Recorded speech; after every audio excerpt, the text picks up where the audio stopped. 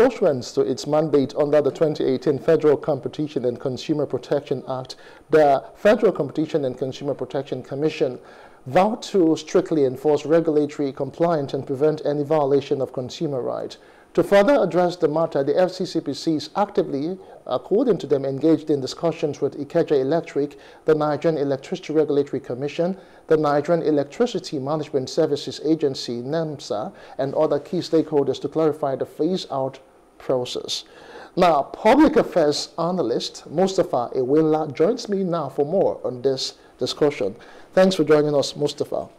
Thank you for having me, Justin. Okay, are you in the category of those who use Unistar prepaid meter?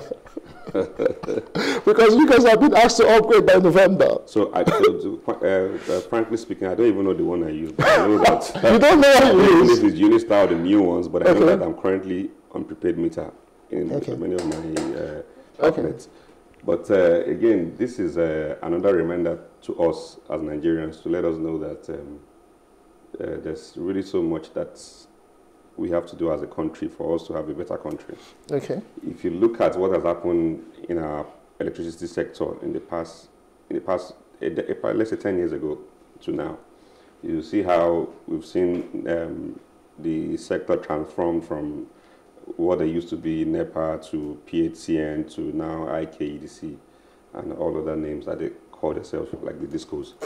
But generally, I do not think that. So for me, I think I'm essentially happy for regulatory bodies like FCCPC in place, because I mean, if you are saying that you want to outface the Unistar prepaid meters, that's, I mean, we understand that technology is evolving. Those meters are old, and don't let's forget that these meters have lifespan. They do. So if you really want to ensure meter accuracy, sometimes the metering accuracy, you see that sometimes some old meters now are not even reading accurately anymore. And for NEPA to really keep up, I mean, EKEDC, a lot of us call them NEPA because that's what we grew up. Yes, for years. That's what we grew up to call them for years. But again, so in order for them to meet up with technology, yes, they are due for upgrades. But the big questions in the minds of everybody now who falls within that category of the EKEDC is who caters or who covers the cost of replacement. And for me, I think that if you ask 10 people out of those affected persons, they will tell you that, yes, I mean, if the meter is working and if I recharge, I'm getting units and it's working effectively, for me, on my own part, I'm good. So if IKEDC needs to upgrade, then that cost to be covered by IKEDC. It shouldn't be at my own expense. Because they are trying to, because, I mean, don't let's forget that IKEDC, you know, is the largest disco, Nigeria, and I think they have about, fairly about 700,000 customers. And they have about 2,500 metered customers. So naturally, I think that cost should be, taken care of by IKEDC. That's the honest truth, because I know people who have recently bought even brand new meters, and they are still malfunctioning. So I mean, I know someone in Lekki who bought the meter was installed a few weeks ago. He has tried to recharge. Each time he recharges, he gets more than the unit he paid for. Wow. So the estate found out and they had to go and confiscate the meter because they felt that but it's not the guy's fault. It's like paying for 10 units and you're getting 1,000 units. It's not the fault of the user. It's the meter that was provided. But did he escalate? So it didn't escalate until the estate discovered. But that's so we've seen that those meters are not perfect. A lot of sometimes you even buy prepaid meter after 1 month or 2 months it breaks down. Yes. And and NEPA tells you to come and pay for another one. So these are issues. So these are issues. So I think that with FCCPC and with the ongoing talks with NERC and NEMSA. I think but in your opinion, do you think that the communication process is actually effective or even long enough, so for people to even understand? Because some people are still saying that they don't really understand. Is it that they have to go to the IKEDC or the disco to change the Unistar for a new one? Are they supposed to go online? Because a lot of people still have gray areas as regards this information, and November is just around the corner. So again, I think that in every other thing we do as a government and as a people, we have seen over time that there's always communication gap between the government or service providers and the users of these services. So if you're asking people that you want to upgrade the old meters and you're giving them, for me, I even think that the timeline is very short. Very short. Because November 14 is just 2 weeks from now. So give them like 6 months or something. Yes, and if IKEDC is serving about 700,000 members, customers, let's even say you have 2,500 metered customers. So that means you want to throw, so within that time frame and now, how do you want people to go about? These meters are not even sufficient, even the old ones. Even those who have applied for, who have even made them, they are yet to get delivery of this and prepaid. Even the old people who have applied for even the old one, even the Unistar ones, have not gotten it. And now you want to outface these Unistar prepaid meters and bring in the newest technology, and you are given a very 2 weeks time frame to go around the whole of this country. For me, I just think that this is another avenue to create wealth for some unscrupulous people. That's the honest truth. Because even if you look at the process of getting prepaid meter, Justin, it is one of the most difficult things in this country. But ordinarily, should it be that cumbersome? It should be a thing of you walk into a IKEDC office or a phone, any of the disco, pay and take your meter home. But you pay, you start to wait endlessly for somebody to come and install meter. And at the end, somebody starts to tell you that you have to pay an extra amount. You have to lobby. You have to lobby. That's the honest truth. Before they come and that's one of the big problems we have in this country. In the country where people cannot pay for services freely, after you pay for the services, you have to lobby somebody or beg somebody to come and still deliver the service to your doorstep. This is one of the issues we're having in this country, and it must stop. So if you look at what has happened, what is really happening, so the old meters are now available. Because I'm into the real estate profession, we have applied for meters in certain properties in certain areas to get those meters. Just last week, somebody was going to come and install prepaid meter somewhere in Ikeja for me, and so somebody was supposed to come for a pre-inspection of the property. This lady came. She did not even wait 1 minute. She called me and I told her I'll be there for you to take you to the property. She left within, so I'm very sure the reason why she left, she did not even wait 5 minutes for me to even get to the gate to take her to the property. She left very arrogantly. And the reason for that, I know where they are going to. They want you to start begging them, to start lobbying them, to say, please come back and inspect, because they know that somebody is already living in that house, and this woman is, has been running on generator for a few weeks, for a few months now. So these are issues. So the process also, I think that F.C.C.P.C. still has a lot to do. There needs to be a lot of overhauling in our power sector with our discos. The kind of attitudes, the kind of services that are being rendered to customers are unacceptable. I know people who have been trying to recharge for weeks now. Yes, because I see the issue of communication. Yes. They mentioned that at a particular date they might not be able to recharge. So you have to recharge ahead. You have to recharge ahead. Even when you might not really have the wherewithal at that particular time, and they might give conditions on when you can recharge, when you can pay for a free service that you're paying for, you cannot buy it at the time you want it. And that's what we were talking about last week, about the issues of even these banks too. The issues, I think F.C.C.P.C. needs to, do a lot to make sure that service, customers get value for their money. And these service providers are being called for questioning. You cannot say you are rendering services that people are not getting. You are charging them for it. People are in darkness just because they cannot recharge. People are at home right now. People are in their offices. They cannot transact because some banks have shut down the services have been shut down. I was all over the island yesterday trying to transfer money from a particular bank to another bank. It took me the whole of the day. I can imagine. Wasted day. I know. Wasted day. So these are issues. So I think that F.C.C.P.C. and these regulatory bodies needs to call these guys to question it. What services are you rendering when people cannot get services as I went due?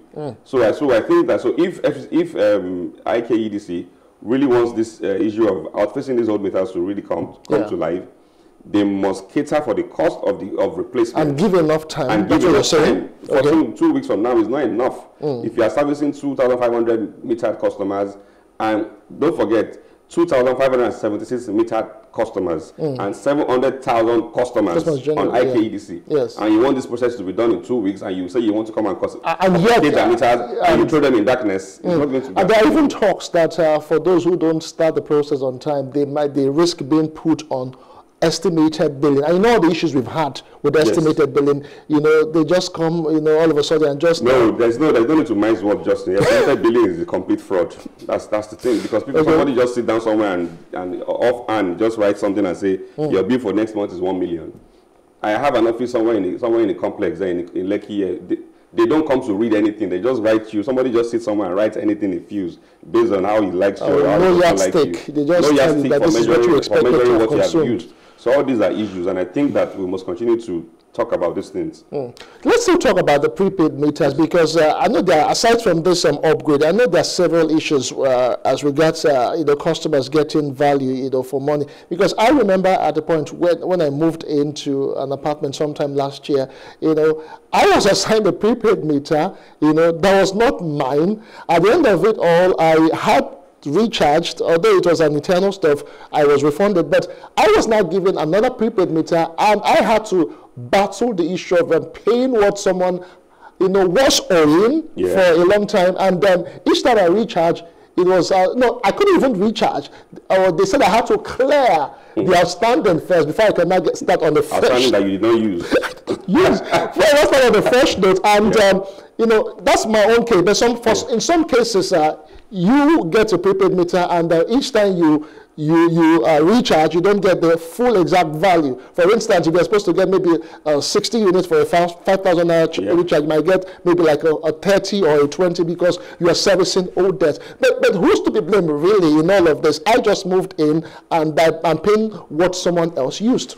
Yeah, so should we bring the FCCPC and the NERC into this matter? All these things happen because people don't even know their rights. Aha. So for a person who has experienced such a scenario like yours now, or for I collected my money. Of course, you must pay. I collected my money. Is a direct liability on the landlord to pay that outstanding before the new tenant comes in, or to find a way of getting the outstanding from the old tenant. So what now happens is that people don't even know the right authorities to report all these irregularities to. Yeah. You are trying to recharge, you have your money, you want to buy a token, you cannot recharge, you are stuck in the middle, you call NEPA, you call whatever the disco name is, you call them, and nobody's responding to you. But meanwhile, during all that back and forth, the customer is suffering, is in darkness. You can't do anything. I've experienced that too. For 2-3 weeks, I could not recharge. I had to be going back and forth. Meanwhile, and the customers, the way these people even address you at times, as if, so I don't even think there's any value for customers. They don't even, so I think what is doable is, IEKEDC, we have about 11 discos. Yeah. Aside, so they need to understand that Nigerians are customers. Without Nigerians, you cannot exist as a company, because these are the users of your services. True. So you need to treat customers with respect, and to make sure that they get value for their money. But when Nigerians don't even know where to complain, you can write an NERC for such cases. In cases of overbilling, or cases of your meter just practically shut down and is not working, or cases of even these current cases. Now that's why F.C.C.P.C have gotten a lot of petitions about these complaints. People are already apprehensive that what will happen if we are not able to, to swap these meters for the newer ones. What will happen? At the end, their meters might just shut down. They might just, and they'll be in darkness until. And people don't want estimated billing because we've seen what has happened. It's a total fraud. Like you said, it's fraud. So that's why, as Nigerians, you need to even know the right authority to complain to. Pick up your pen and write NERC and lay your complaints, and they'll tell you the next steps to follow.